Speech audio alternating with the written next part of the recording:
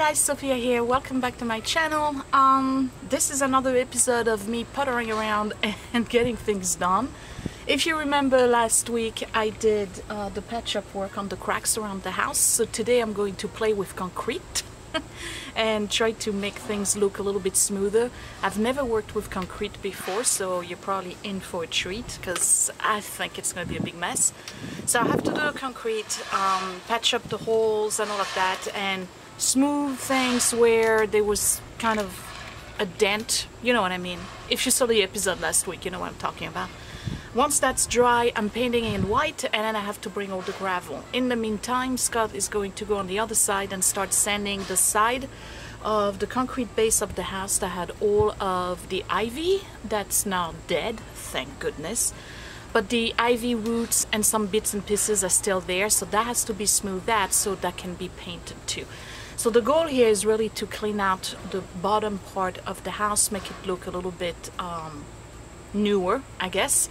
There's a lot of things I want to do with this property over the summer.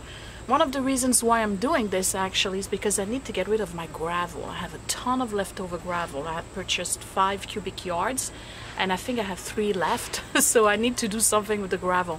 A vast majority of it is going to go to the back of the garden as a dry riverbed for the water that runs through.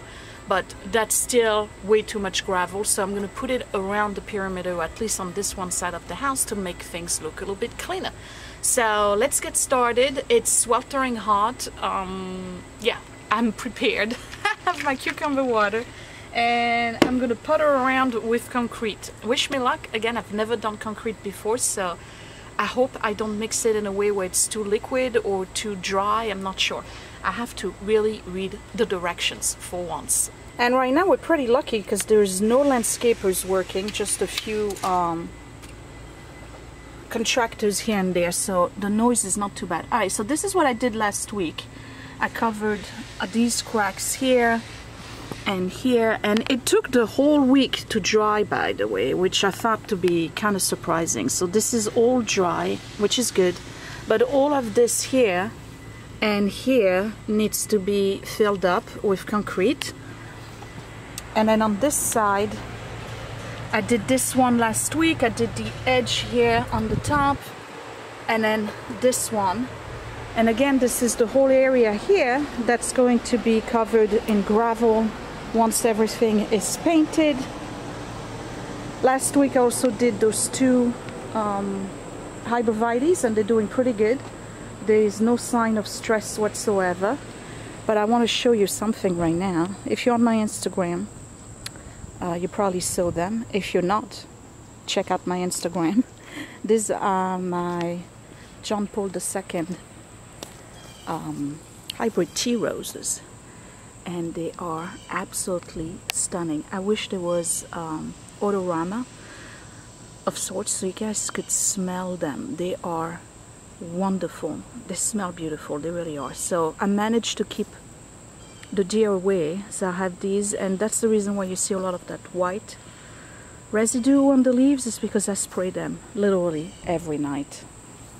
And then on this side I have one I need to cut, and then I have a tiny Olympiad that's coming up. So as they grow up to 6 feet tall, by the way. The roses grow as well, so these roses will get much bigger.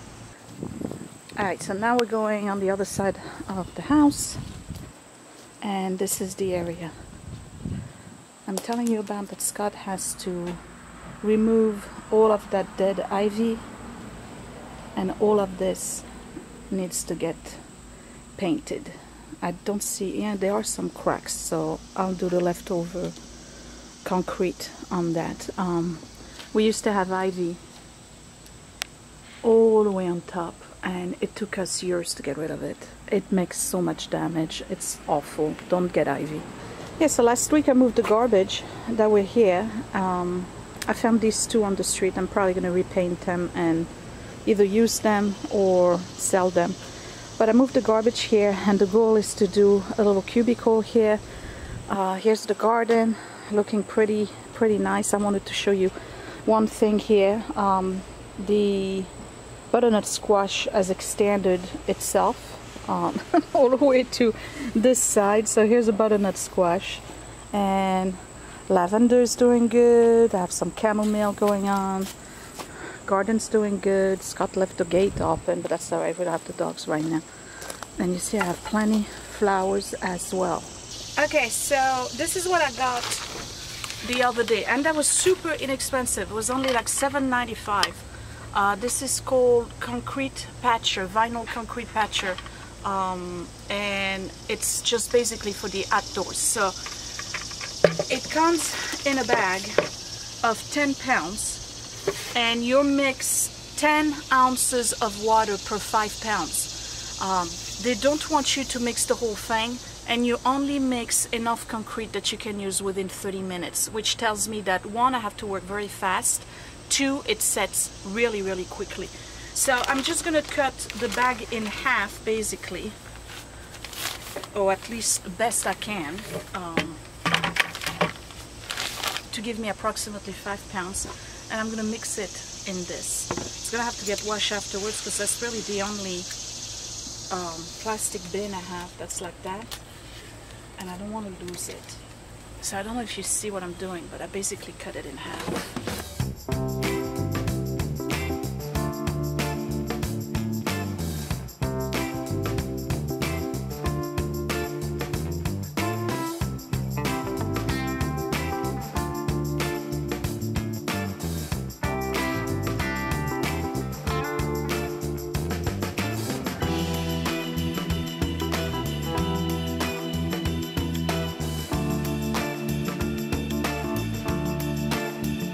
So again, I'm not an expert on concrete, but what I'm looking for is something that I can sculpt somehow, and then if I press on it, like I just did here, I can make it smooth. You see what I mean? So I think this is the texture I'm looking for. Here, let me show you. I think, because this is sculptable, and I can make it nice and smooth. So let's start with the big cracks.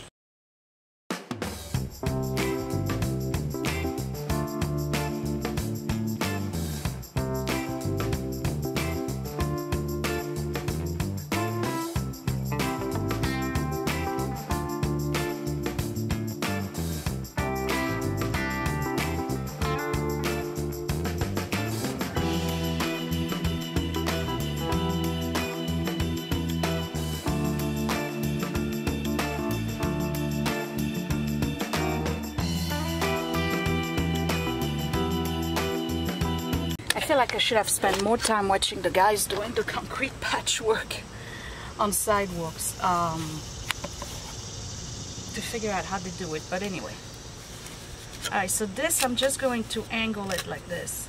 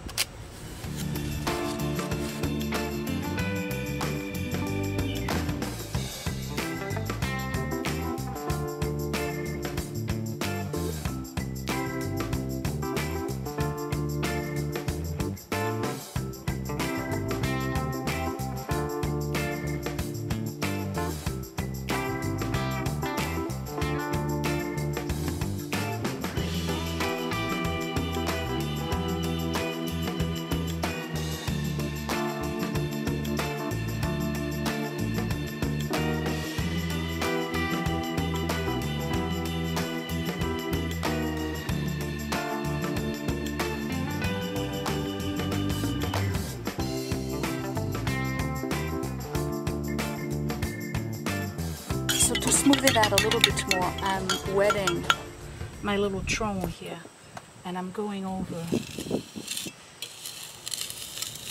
with a little bit of moisture.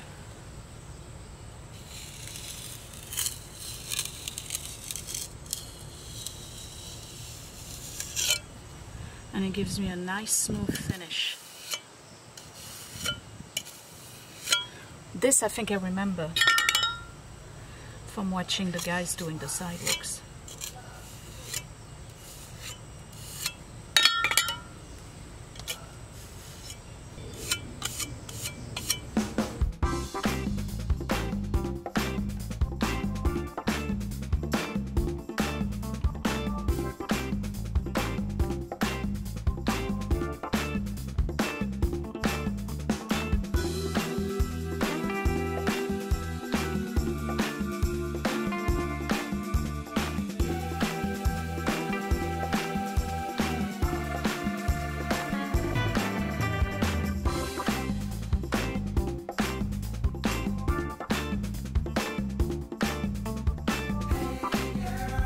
So if you remember over here I had an indentation, right? It was doing like an angle. So the last time I filled in the crack, and now what I'm doing is that I'm basically smoothing out the area here. I'm still gonna have an indentation, but it's not gonna be a right degree, a 90-degree angle. I'm trying to smooth it out so it just looks like a curve, I guess. I mean, it's not ideal. Ideally, this whole thing should be redone, but at least it doesn't look as bad. Once it's painted, you'll barely notice it. So it's done, and looks really smooth on this area here. Some people are probably gonna wonder, why bother?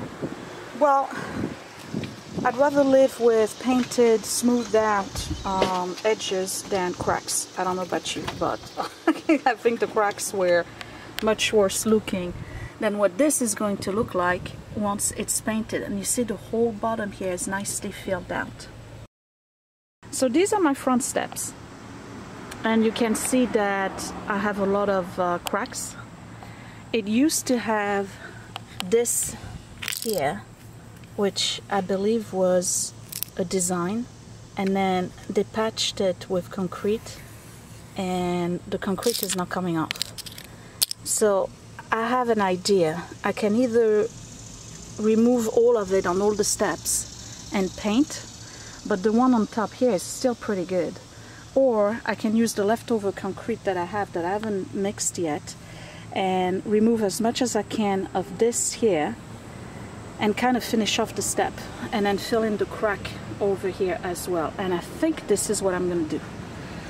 That way I can really clean this up and make it look a little bit better. So the first thing I need to do is really clean out the whole area, because I have a lot of, you know, dry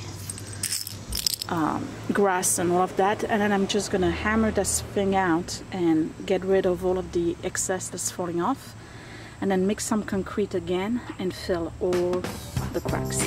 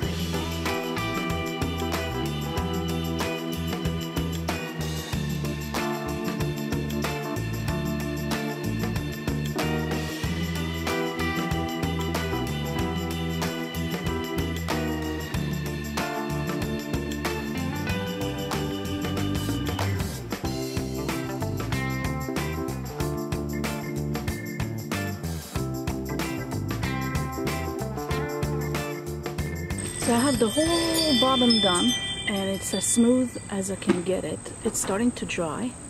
I have the patch on this one here.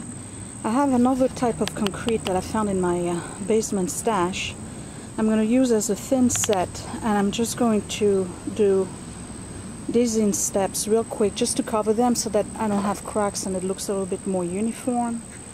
But this, I don't know if it's going to last. We'll see. I mean, I assume that eventually, you know, with moisture, weather, whatever, it will come off, but it's much better than broken concrete and exposed white paint, whatever they had underneath it. It's not difficult to work with concrete. I don't know if I have the right method, but I smoothed it out. I smoothed it out as much as I could. Once it's dry, I don't think it will show that much. So, yep, let me see where Scott is at with his chore. Oh wow, you really cleaned it up. What? You really cleaned up. Oh, I guess. Yeah, all of this needs to get sanded. I just needed to get the debris out of the way so I could see what I've done. Yeah, and then you gotta sand. And then it's just a matter of maybe you can take the shovel or something and try to break this root here. Yeah. But we finally got rid of that ivy. Oh, it looks like there's none coming back, right? Yeah, it looks like it's all dead. This is a stump. Yeah. And this is a stump. Alright. And I think there's another one over here someplace. Or a hole where a stump was. Somewhere in there. Someplace in there. Alright. Looking good. Looks like I'm gonna have to do some concrete jobs here too. Probably not this weekend. I don't know. I gotta see if I have enough of that thin set I'm creating to see if I can patch those holes, but it's gotta get sanded first.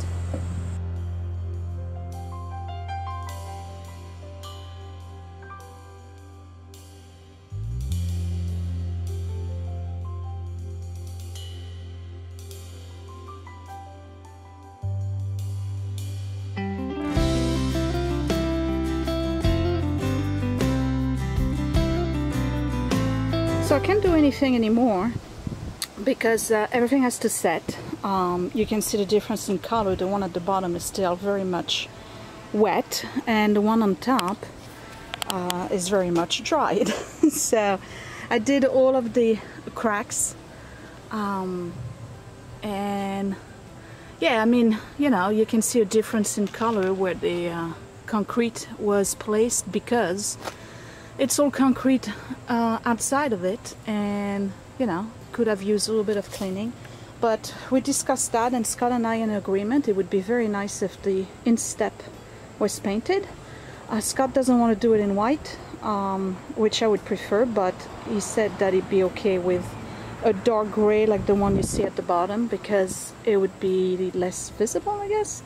So we'll do that, but in the meantime the steps are finally looking much better, and then he's done on that side, and I've already patched the cracks there too.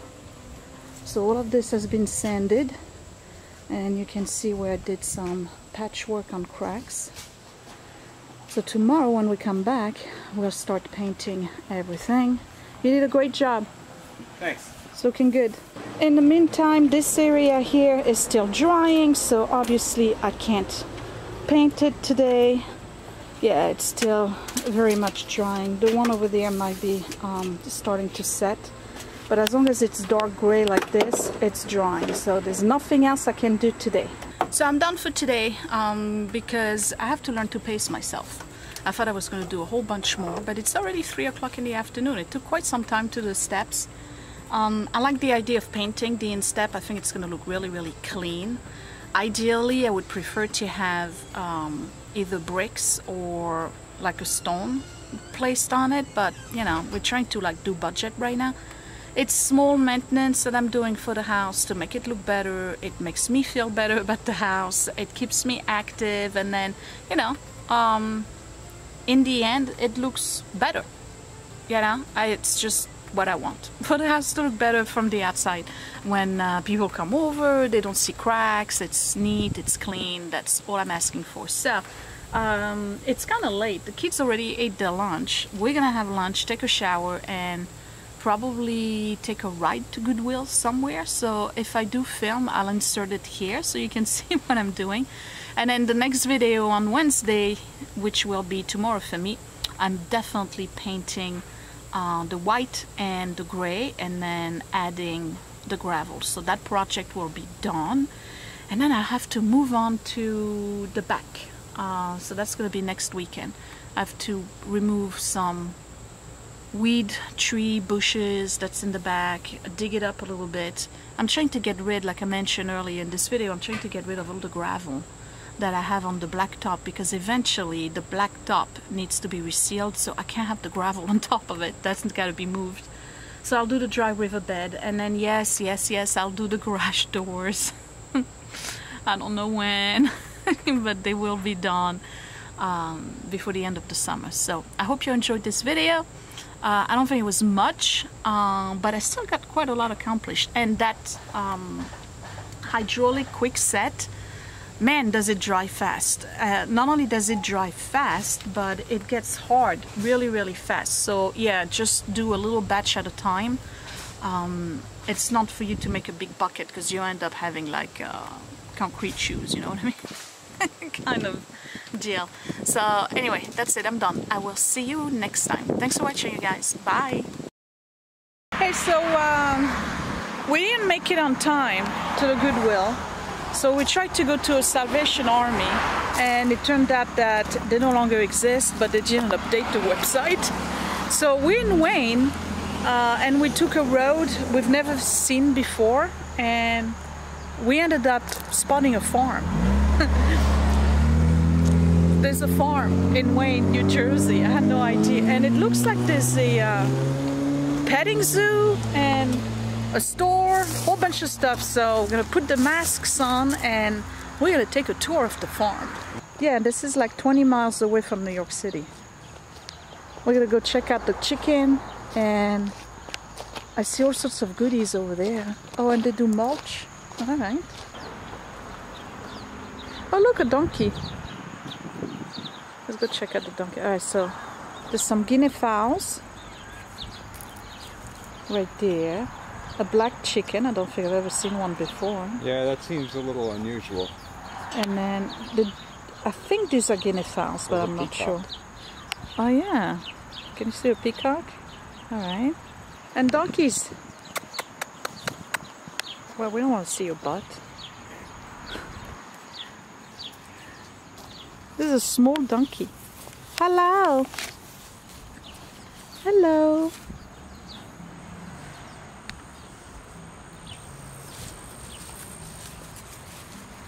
There's another one. Oh, goats. Okay.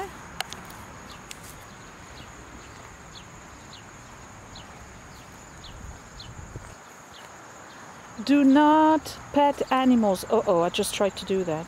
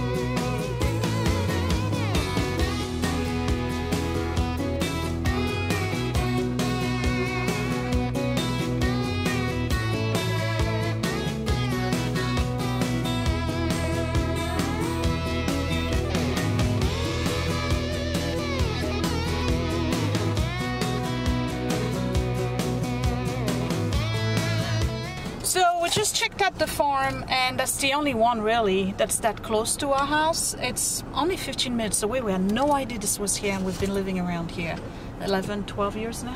10. Whatever. Yeah, we're so sheltered. The farm itself is really nice. Beautiful vegetables. I mean, you saw what they have in the store.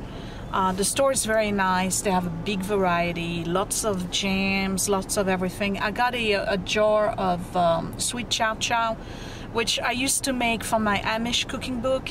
I really, really like it, but this one was, I guess, artificial sweetener in it, so it didn't have any added sugar. It's very low in calories, so I'm gonna have some of that for dinner. And we bought a peach berry pie. You bought it. Well, you picked it. I just put the card out.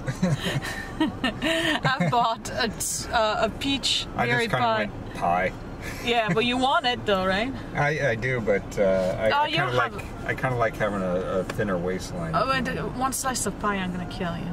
I won't have any, but the kids will devour it. I could easily make that, but I think the anyway. teenager will devour. Yeah, Edward is definitely gonna have midnight snacks out of that. The animal part, I just felt that it was poorly maintained. The animals didn't look like they were really happy. So I understand why they have a petting zoo. It's probably because of parents bringing their kids and stuff. But I don't know. But anyway, I would come back here to buy, you know, kind of like Brent's apple orchard. Yeah, if they had apples. You know, but they have, you go to those farms and they have their own preserves and all of that, so that, you know, that's a plus. Anyway, so I'm done with this video. I'll see you guys next time. Bye. Hey, it's me, and guess what? Click that thumbs up if you really like this video. Thumbs down twice if you didn't. You can also share my video if you really liked it, or save it to watch later. Also, you can subscribe to my channel, but don't forget to click that bell button so you are always notified when I post a new video. Thank you for watching.